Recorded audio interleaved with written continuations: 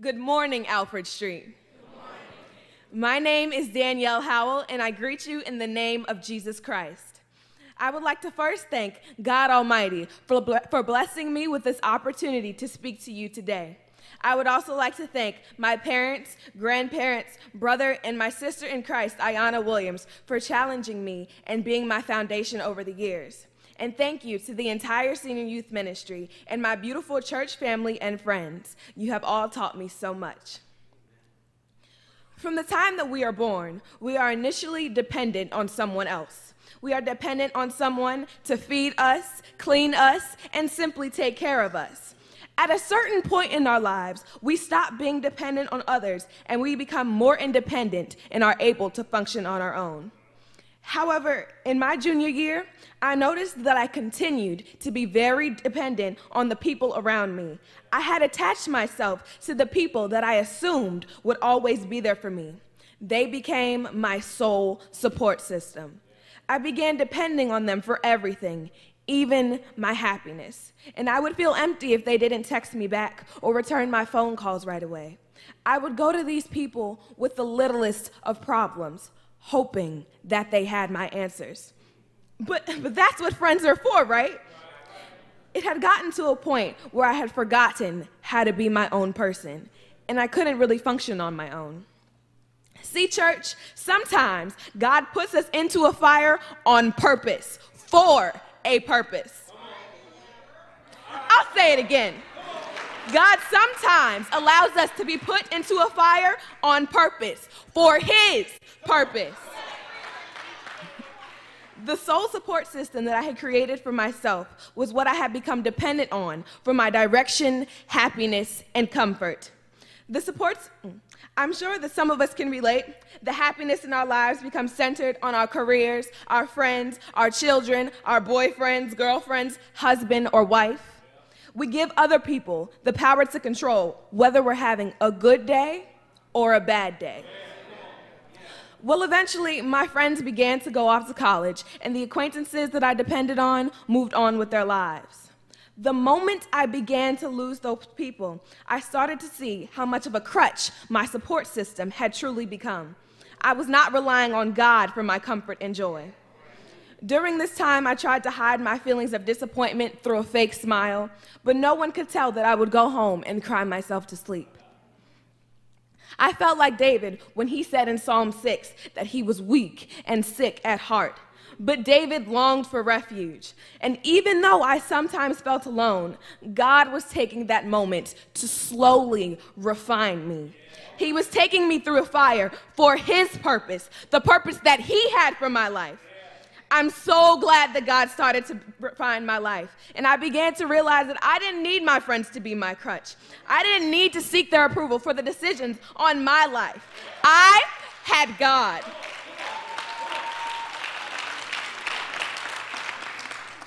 Once God began to clear my crutches away, I began to separate myself from things like laziness, not doing my homework, and influences that encouraged me to make the wrong decisions.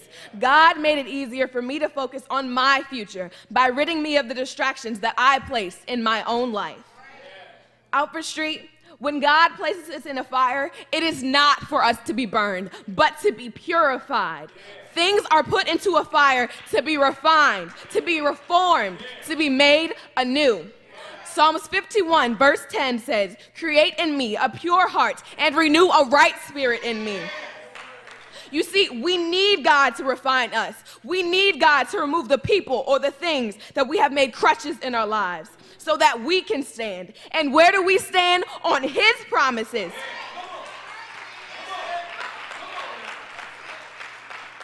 I now stand on His promise, knowing that though He slay me, yet will I trust Him. You can stand on His promise that when you are weak, He is strong. And we can all stand on His promise. And we can all stand knowing that the Lord God is our rock, our fortress, and our deliverer. God is our rock and our salvation, in whom we take refuge, our shield and the horn of our salvation, our stronghold. I praise God that He allowed my fire to have a purpose, and I stand here refined, reformed, and depending only on the Lord.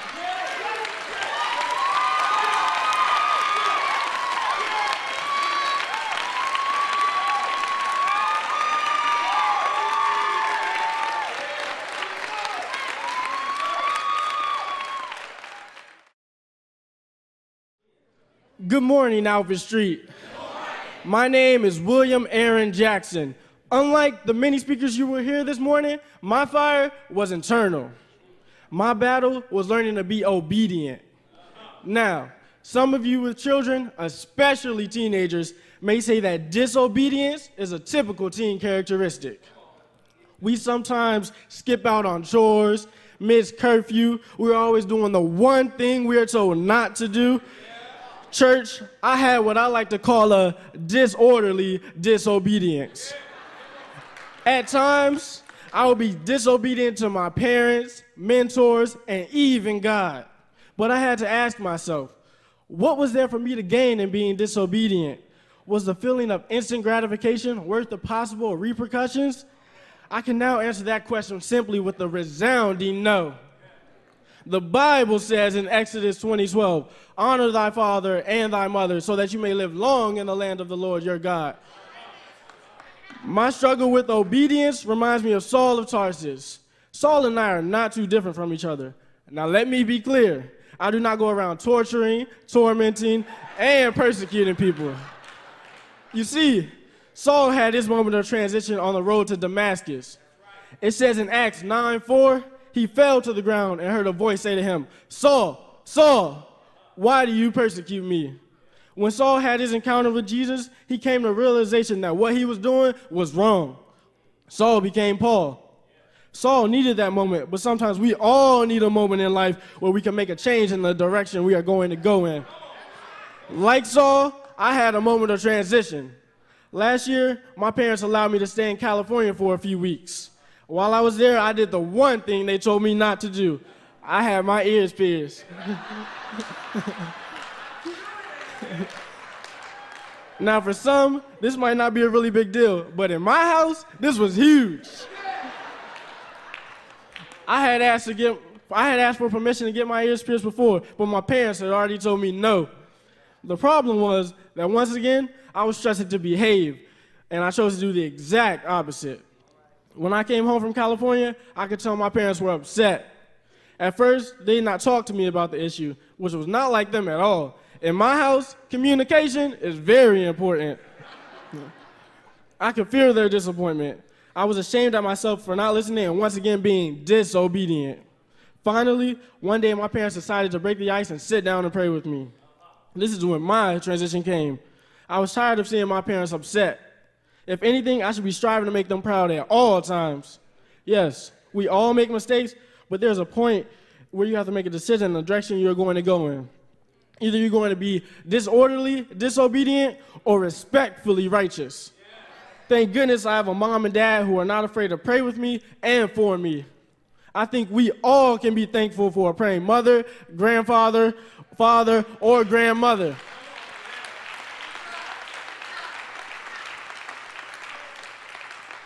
My transition to respectful righteousness was not only a change within, but a change reflected in my life as well.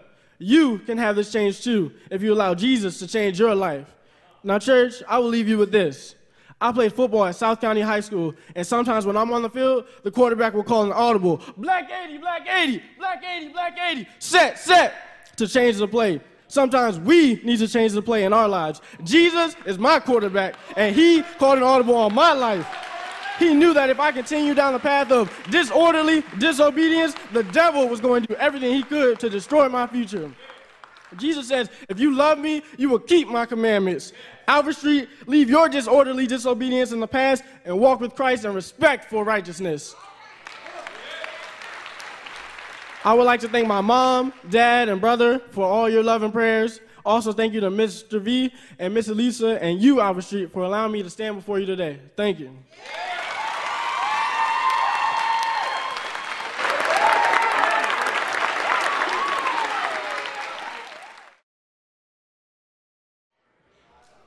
Good morning, Alfred Street. Good morning. My name is Raven Boulding. I am a graduating senior at St. Stephen's and St. Agnes School. I would like to speak on the topic of excellence in leadership. When I think of excellence, I think of being the absolute best person you can be for God. Since my last birthday in March, I've done a lot of thinking about the kind of person I want to be. But more importantly, I thought of who God wants me to be. And I know that God has called me to be a leader. I found it hard to emerge as a leader when I am being lazy or if I am around others who are not excelling. In the book of Joshua, it tells the story of how Joshua was installed into leadership over the children of Israel. Imagine having to lead over all the Israelites after Moses. But the Lord gave Joshua some of the best advice any new leader could have. Be strong and very courageous. In that short but powerful statement, God was prepping Joshua for the many fires he would soon face. One of Joshua's fires is when he had to lead the children of Israel across the Jordan River. Then he led them in conquering the enormous wall in the Battle of Jericho.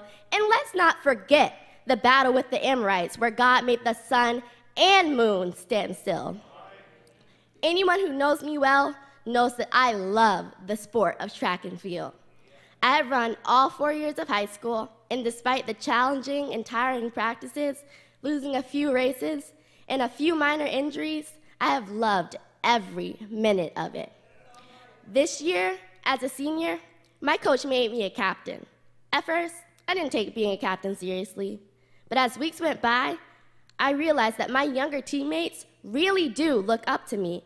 I had to lead by example if I wanted my whole team to excel. Just like Joshua, I had to have courage. I had to be strong and courageous to lead my team through a great season. To me, being an excellent leader is trusting God and giving him my best. But what happens when you're not at your best? What do you do when you've given your all and still come up short? This is when you need to take the time to have a talk with God. God can speak to you and encourage you in a way that no one else can. As you run the races in your life, no matter how hard they may be, God will run right beside you. When you trust him, God will help you lead in excellence. The Bible says, "But those who wait on the Lord shall renew their strength. They shall mount up with wings like eagles. They shall run and not be weary. They shall walk and not faint." So I encourage you today to stay focused on him and to be strong and very courageous as you lead. I would like to thank my parents for always loving and supporting me, and I would like to thank Pastor Wesley and all of my church family for allowing me to speak today. Thank you.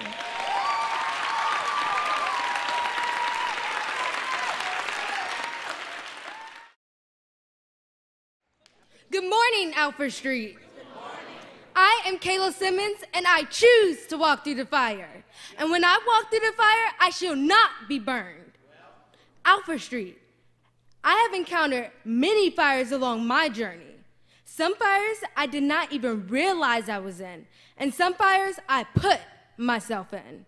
Church, have you ever seen the fire before you and decided to walk through it? Maybe God is calling you to get out of a relationship. Maybe God is calling you to change careers. Maybe God is calling you to forgive. What fire is God calling you to walk through with him? Through my journey, God has helped me realize that every human being has their own unique fire that they might have to walk through. These fires are sometimes defined by experience and colored by emotions. God gives us the strength daily so that we will endure any obstacles that attempt to deter us from our goals. Each time we may be tested by people who intend to distract or discourage us, we have a choice when that fire comes. I choose to walk boldly through the fire. God reminds us in Isaiah 43, verse 2, that he will be with you. In high school, I encountered a situation when my fire became very much defined. My teacher surprised me by comparing my lifelong dream of becoming an actress to being a clumsy marathon runner. According to her, if a clumsy runner wanted to run cross country but kept falling and not doing well, something was wrong, and that runner needed to choose another sport.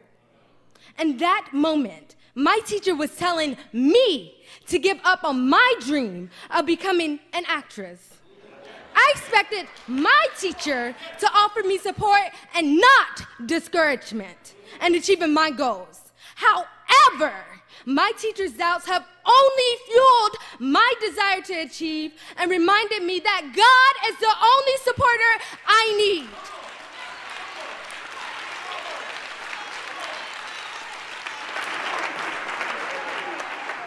I've continued to dance, sing, and act. Despite the discouraging words, I choose to walk boldly into my fire and into my future of becoming an actress. As an aspiring actress, I use my talents of speaking to start theater groups for young teens where they too can learn to be encouraged to use their voice and perform in arts. Alfred Street, I'm here to tell you that I am a fire walker. I choose to walk boldly for Jesus in the way I act, walk, and talk, giving him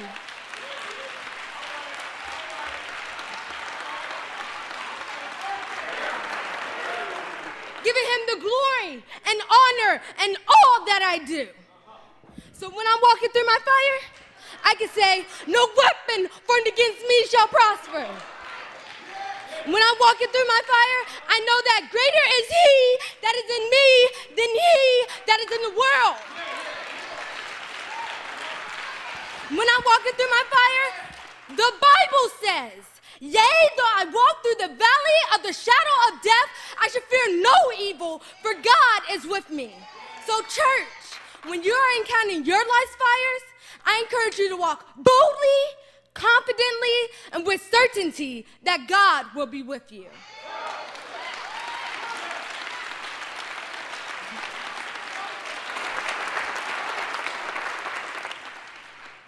I would like to thank my mother, Alfred Street, the tutorial ministry, and my families and friends.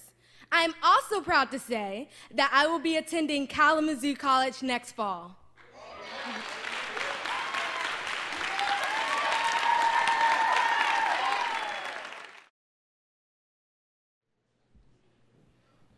Good morning, Alfred Street.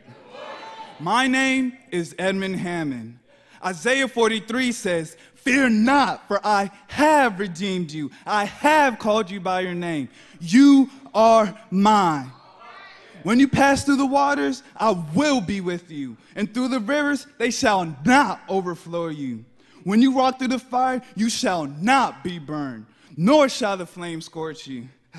You see, I'm formed, I'm redeemed, and I shall not be burned.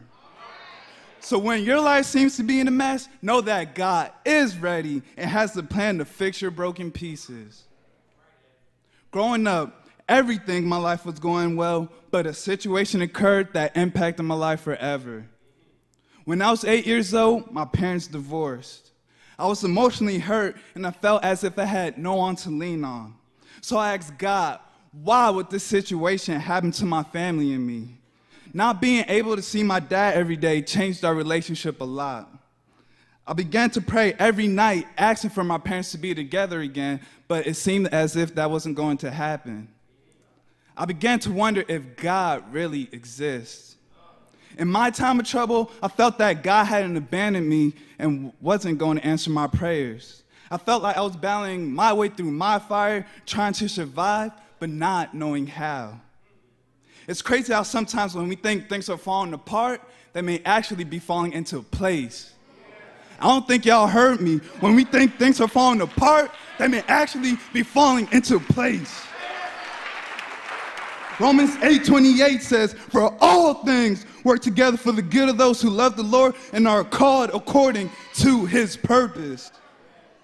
Again, sometimes when you think things are falling apart, they may actually be falling into place. Let me tell you, when you see tragedy, God sees opportunity. When you see adversity, God sees prosperity. When you see hopelessness, God sees your future with promise. While my parents didn't reconcile their marriage, and I felt like I was going through one of the hardest times in my life, God was putting his bigger plan into place.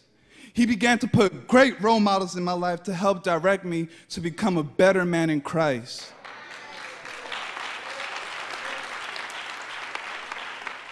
I knew that God had taken the shambles off in my life and started mending my broken pieces for a brighter future. Everyone goes through a test or situation in life where your faith in God may be tested, but we must be confident and know that we walk by faith and not by sight. My faith was tested through the situation in life. However, I learned that it's important to keep your eyes on God because He will take care of every one of your pieces in life. God will protect you in your fire, and God can do the impossible for you. No matter the tragedy, no matter the adversity, no matter the hopelessness, God can and He will take care of you. Thank you.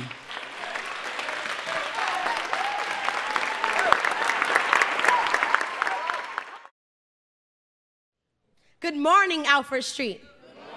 My name is Candice Freeman. I am a graduating senior at Friendly High School. There are many fires that teenagers face on a daily basis.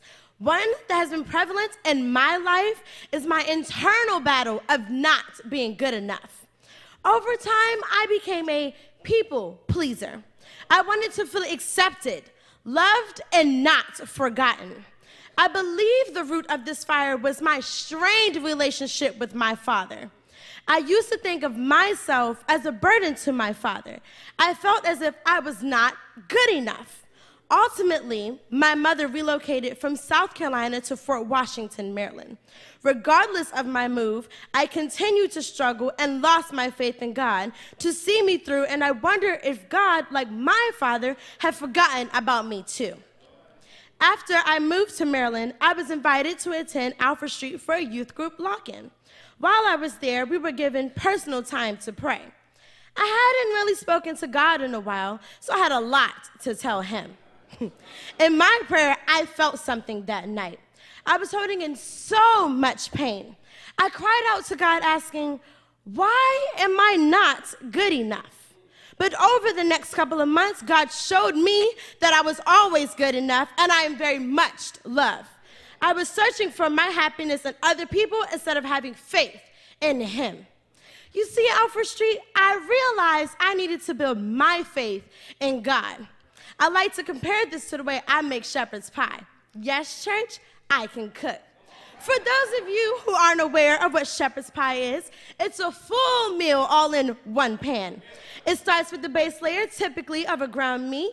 Then you add several layers of vegetables, mashed potatoes, and add a little cheese on top. Pop it in the oven, and there you have it. Well, today, Alfred Street, I'm going to give you an even better recipe. A recipe to have stronger faith. We are making a faith pie. Our base for this pie is prayer. Matthew 21:22 tells us, if you believe, you will receive whatever you have or ask for in prayer. We must pray fervently and without ceasing. Prayer is our way to communicate with God. The next layer is vision. When I make my shepherd's pie, the vegetables are hidden, but I know they are there because I put them there. Hebrews 11:1 tells us, faith is the substance of things hoped for and evidence of things not seen. We may not be able to see God, but I know He is faithful because I accepted Jesus into my life, and He has brought me through my many, many fires. So we have prayer and vision. The last thing is work. Yes, church, we're going to put in some work. We have all heard faith without works is dead. But what work? Faith comes by hearing the word of God. We have to study our word, live it, breathe it, and know it. We need to know who God is. How can you pray for God to deliver you from your trials and tribulations when you don't trust Him? How do you have vision that God will see you through when you are not honest about the fire you are in? And because you have not put in work to know Him, it is hard to trust that no weapon formed against you shall prosper. It is hard to trust that by His stripes you are healed. It is hard to trust that when you walk through the fire, you will not be burned, nor shall the flame scorch you. The same way I make my shepherd's pie and excites the palate of any person, the recipe for faith is to excite the palate of the spiritual palate. Let me say that one more time. The same way my shepherd's pie excites the palate of the person, my recipe for faith is used to excite our spiritual palate. I don't know about you, Alfred Street, but I get excited when I think about my faith in God and what it has done for me.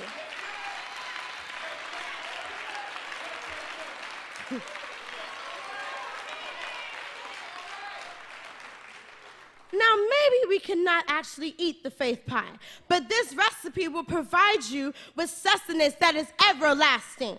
I'd like to say thank you to my mother for staying strong and raising me for 17 years. I'd like to say thank you to you, Alfred Street, for the support and love that you have shown me throughout the years. I will never doubt the Lord again because I know he is mighty and able. Have faith in God, remember the recipe of faith, and do not give up on God no matter your fire.